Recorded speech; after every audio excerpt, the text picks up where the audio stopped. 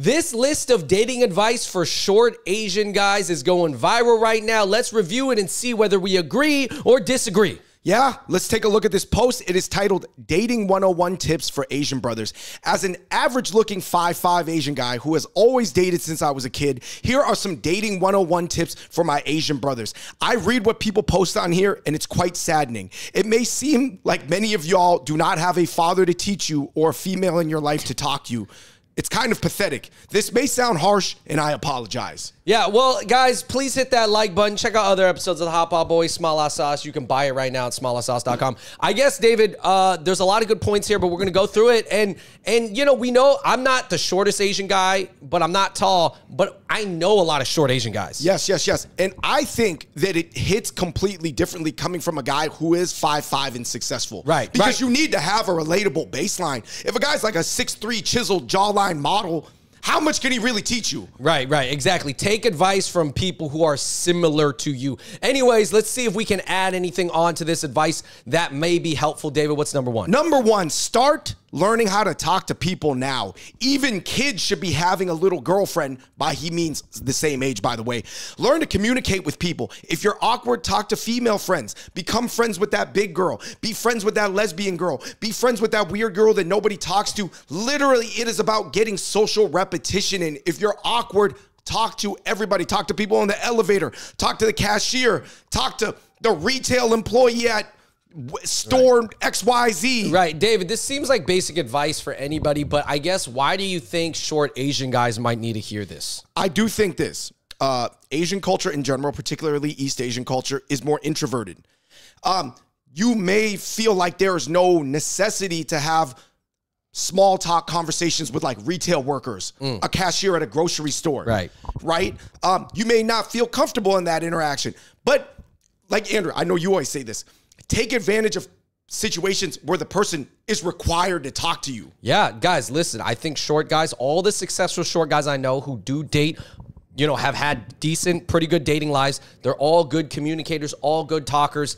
Learn how to talk to people. Trust me, you are worse at talking to different people than you think. And that goes for all Asian guys, not just short Asian guys. And I think that the volume of repetitions you ultimately need to become a smooth, socially lubricated person is 2x to 3x what you think that baseline is. Andrew, I know for you, you practice Chinese with Uber drivers all the time. And guess what? They have to talk to you. Yeah, I'm paying them money. Point number two, never talk about breaking the Asian stereotypes on your messages in dating apps. It shows insecurity. Nobody wants to date an insecure person. I always see people post their dating app messages, and there's always saying something dumb like, yeah, I'm going to prove you wrong about the stereotype. That's not confidence. That's not funny. That's insecurity. Now, I guess a lot of Asian dudes I could see bring this up almost more for themselves rather than the girl, or they think, hey, if I tell them I'm going to break the stereotype, maybe I'll get that interview, I'll get that date, and that's all I need, right? Could it be helpful in some way, or overall just don't do it? I could see it maybe 1 out of every 20 times you attempt to do it. Like I said, these general rules, they're 8 out of 10 rules. Maybe 1 out of 10 times it works, but the other 9 out of 10 repetitions, you run this plan of like, yeah, I'm going to show you what they say about Asian guys down there is not true. It's going to go downside. So probability-wise, are you going to go with the 1 out of 10 times chance it goes upside, or are you going to go with the 9 out of 10 times chance it goes downside? Well, would you just say that in general, that phrase or putting that out there kind of is the opposite of big dong energy? You know, like when people say have big dong energy, that doesn't mean go out and tell everybody of your insecurities and try to face them head on. It's almost like just act like you got I would say for, let's just say 19 out of 20 women, they would rather discover things or be shown things than told things. Now, David, what if this short Asian dude is packing some extra large meat? Then he got to tell everybody. He got the Arby's triple. Yeah, he's just trying to tell everybody like, yo, I'm not like the other short guys, yo. It could work. Like I said, it depends on if he doesn't care about like making some people think he's a bad or a creep. Yeah, it could be creepy, but might work on certain women. Yeah. Point number 3. I don't know why, but some Asian men on here love taking a picture with their one white male friend on social dating apps, the F. It's cool to show a group picture to indicate you're sociable, but do not let your light be overshadowed when it's already a known fact that white men are preferred. All right, so the way he worded this is funny. Like, some people are not going to like the way he worded it. But I will say this. When guys post a photo with their tall white roommate from college or whatever, maybe you're in a shared little 5-person dorm or whatever, I don't understand it. Because he's way taller than you. I guess, what are you trying to show? Like, I'm with the dominant tribe of Anglosphere. No, I agree with what he's saying. I think it obviously depends on where you rank in comparison to your non-Asian friends that you're posting. Listen, if you post a photo with your non-Asian friends or any friend group and you are clearly by far the lowest ranked person. You're on the outside of the photo. You're the shortest. Yeah. Nobody's got their arm around you. I don't think that's a good idea. And that's never, I would never put that advice to anybody on the dating. I normally see it from like guys who kind of grew up in white neighborhoods. So they're kind of like justifying it to themselves.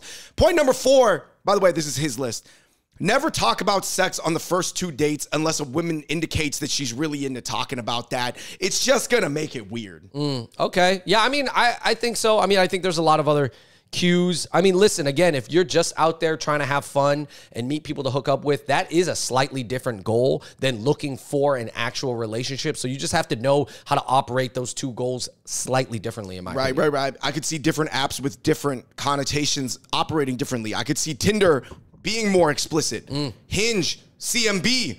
Don't do that. Right. Don't do it on Coffee Meets Bagel. Don't you dare. That is for the nice ladies. Those sweet church girls on Coffee Meets Bagel. I'll say this. I mean, I think a lot of people, and like I said, hey, guys, don't roast me, particularly women, they want to be shown things, not told things. Point number 5, he said, dress well. You don't even need to be rich. Just go to Zara or H&M and find something clean. Go to the Nordstrom's rack. See if you can find some sales. If you have no fashion, do not wear colorful items, because if you're not fashionable, you're not going to know how to handle the color. You know what I mean? Some bright green or whatever, orange. Have basic hygiene. Take care of your skin, breath, hair, and teeth. This seems like the most baseline of advice, but I'm glad he included it. Yeah. I'll say this, Zara over H&M. I think Zara is modeled after I agree with like this. YSL and things like that, but a takedown version. Point number 6. You can get the fragrances from Zara too if you really don't want to deal with, any sort of brainless thinking. Point number 6. Do not joke about having a small D or average looking face unless you've been talking to a girl for quite some time and she knows she already likes you a lot. You're not doing yourself any favors by pointing out your own weaknesses. Yeah, I guess this seems logical, and unfortunately, I could see a lot of guys who do that out of their own insecurity, and they're almost like, yeah, me, I just, blah, blah, blah. Because I think some guys, here's what I would have to say, maybe their reasoning behind that is like, I want to put out all my weaknesses to filter out this girl, and if she doesn't like it, then I don't want to waste my time and keep talking to her. But I think it over shrinks the pool. That's fair. I don't know. I mean, I would just wouldn't do this. I'm not going to lie. I remember 10 years ago, I saw this study from OkCupid. OkCupid is a dating app that's not even popular anymore, where it said a lot of Asian guys on their profile would be like, yeah, me, just your average Asian guy, like playing video games. I like tuning my Civic. Don't do that. Don't. Listen. Do it. I'm just an average Asian guy. You know me. Average Asian guy? Whack. I'm into StarCraft. I've got a Camry. Ow! Point number 7. Have a decent body, at least. Work out, eat healthy. Women want to protect or get some muscles. Do not be fat or skinny. Yeah. I mean, listen, if you're 5'5", you don't want to be too overweight, bro. It just doesn't look good, man. It doesn't look good. Pudgy and short, it's rough, man. I'm not going to lie. Cut the carbs, cut the sugars, get to a low BMI. Honestly, I mean, that's the easiest way to put it. Trust me, there is a good life to live without all the sugars and bobas and all that stuff. I grew up eating so much fried rice, so many noodles, wide noodles, skinny noodles, broad noodles. How many noodles do you need to eat for the rest of your life? Move on. Number 8, if you're rejected, move on. Stop crying about it. Sure, it hurts, but there are so many women out there. Find another one. Staying hurt will only make you resentful and miserable. I'll say this. I think a lot of guys, they don't understand this. If you get hurt, the only thing that's going to, like, let's say you take a big L, right? The only thing that's going to make you feel better is a big W. But the longer you stay on the L, it's going to make the chances of a big W less likely. So it's like a crazy... So don't dwell on the L. Just keep it moving. Keep it moving. Turn that M into a W. And then eat the W like James Washington. I mean, it happened to me before too. I remember there was this girl that was half Latina, half white. Beautiful by all means. I felt half Latina, half white, David. You're just putting them on a pedestal. Wow. Felt broken by it, but you know, you got to pick yourself back up and get back on the horse. Number 9, stop focusing on only Asian American or white women. If they don't like you, date other ethnicities. I'd say you got to be open, man, to other ethnicities. And I think this goes for every Asian guy, though. Just be a little bit more open. Would you agree that a lot of Asian guys do kind of limit it to Asian or white? Yes. And you know what I hate? I'll say this is my number one thing. I hate guys who go, you know, I'm Asian American, so I grew up speaking English, but you know, I spoke Asian languages with my parents, but I want an Asian girl who went through the same thing too. I can't date like a girl that's from the motherland. That's the dumbest thing I ever heard. Anyway, point number 10.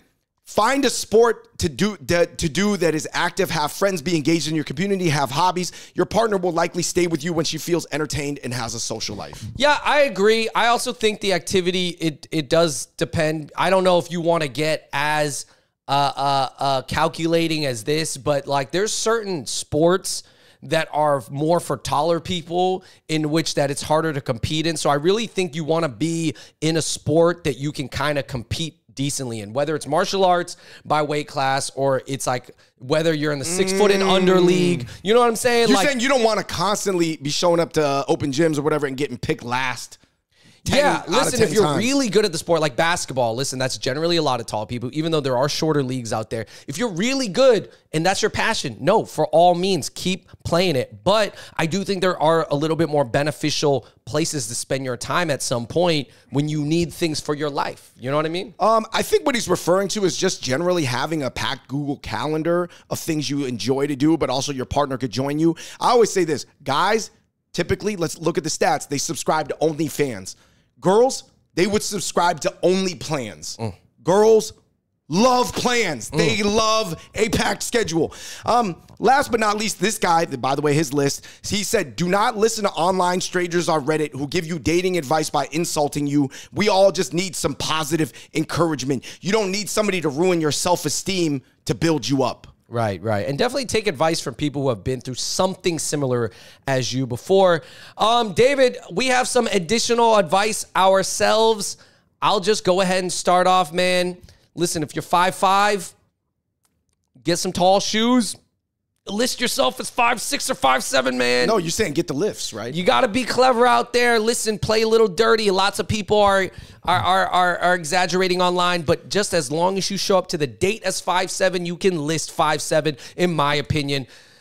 That's just what it is, man. Andrew, you listed find a hobby that brings extra fun value to someone's life. For example, be a really good photographer with a really good camera lens. Yeah, I would say photography benefits a woman's life, but you don't want to be her pet photographer. I'm just saying that when you know how to take photos for a woman. Also, obviously, if you're fashionable, that's cool. If you're really good with money, that helps. If you're the leader of an organization, honestly, here's the thing. I know there's a lot of different orgs out there, and if you can be the leader of a team, or a recreational team, or even an organization of some sort, then that shows that you have respect. You know how to run a team. You know how to command respect. You know how to organize people. That, trust me, is better for not only your personality in life, but also on how you're viewed as a person. Right, so you're a leader amongst men. Guys, a man's man, a king amongst men. I know a guy in LA who is the leader of an Asian organization, very short, about 5'4", not attractive guy. He's not attractive in almost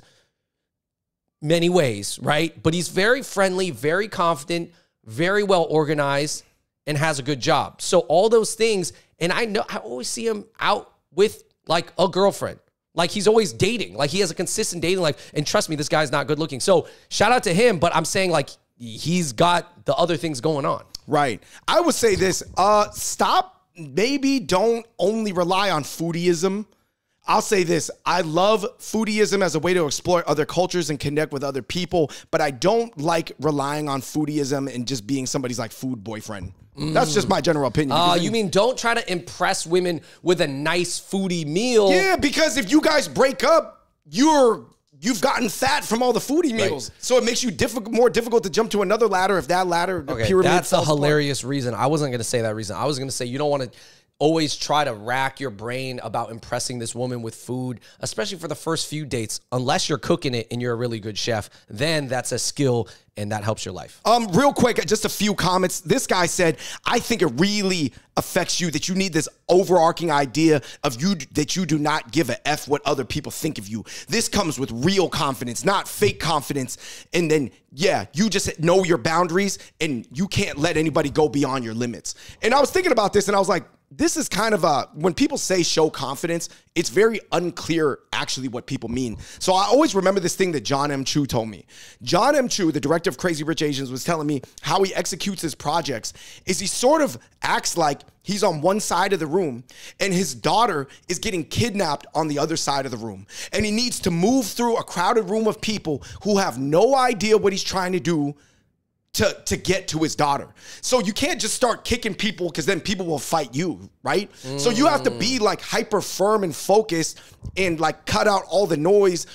It's like, you know that nobody cares about you and they're not trying to be in your way, but you got to move through people and swim through people to save your daughter. Right.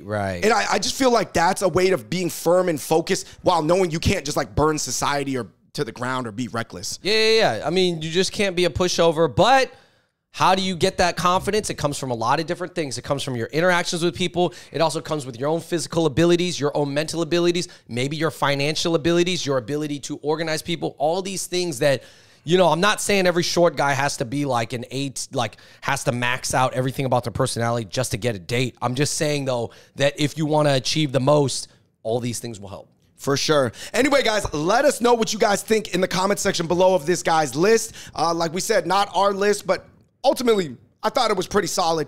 But I will say this one caveat. Some people need tough love and some people need more like hands, you know, sort of catering to a dove type love. It just, everybody's different. Anyway, guys, let us know what you think in the comment section below. Make sure you let us know additional tips. Like we said, this was a 5'5" guy, Asian guy, who was successful at dating, giving advice to other short Asian guys. Until next time, we're the Hot Pot Boys. We out. Peace.